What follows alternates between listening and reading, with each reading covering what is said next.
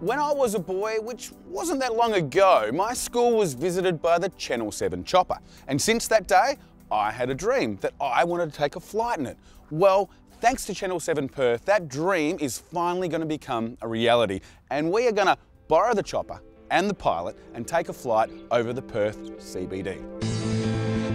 The Channel 7 chopper is a 1987 Eurocopter AS350, or what is more commonly known in the aviation industry as a Squirrel.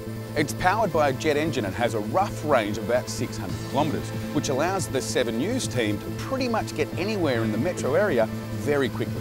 Now, for those of you that aren't familiar with how a chopper works, I'll give you a quick lesson. You see, the main jet engine, which is located there, powers the rotor blades, which provide lift and direction by tilting forward, back and side to side. The small blades on the rear are known as the tail rotor pedals. They provide horizontal thrust to oppose the main rotor blades. This stops the fuselage or cabin from spinning in the same direction as the rotor blades and allows the pilot to pivot the main body of the chopper at will. So now it's time to get on board with pilot Derek Doak and head over the Perth CBD. Come on, let's go, I'm excited.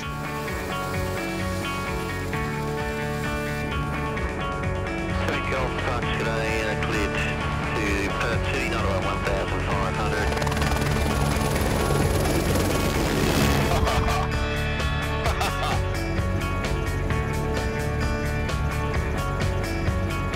Derek, now I've got to say you've got one of the best office seats and probably one of the best jobs there is. A lot of people would have to agree with that. Yeah, mate, it is a nice job. You get a good view, and it's there's lots of things I'm glad I'm not doing here.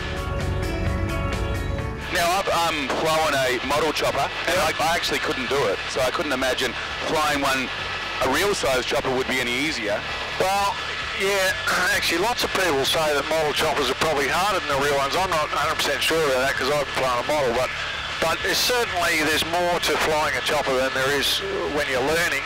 Yep. To learn to fly an aeroplane, there's no doubt. How high can a chopper actually fly? This chopper can go to about 20,000 feet. And how fast can they go? We normally fly at about 110 knots, which is about 210 kilometres an hour, 205 kilometres an hour. Now, the chopper's used for the newsroom, but you also use it for other things around the community of WA as well.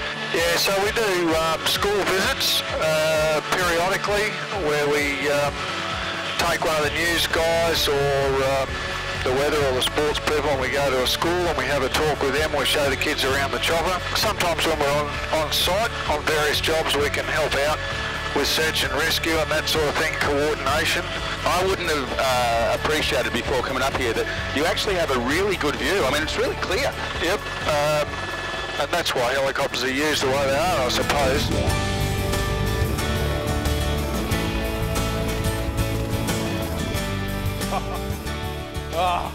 Woo.